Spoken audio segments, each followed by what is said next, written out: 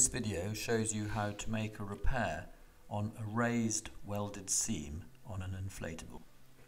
A self-adhesive patch won't really work on here because the air will leak out along these lines underneath the patch. So instead we're going to apply storm-short adhesive over the damaged area.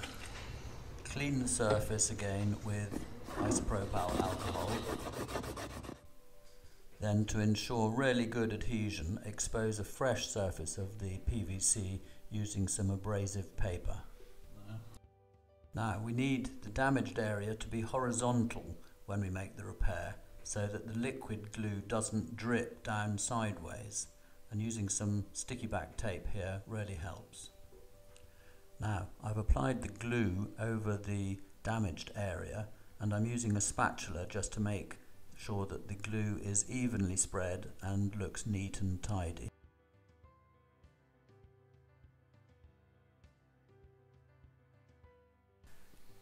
Now squeeze the glue to the top of the tube and replace the cap.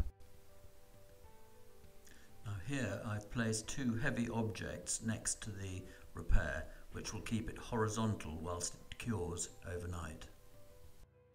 So we've left it overnight, inflated the tube, and this is what it looks like.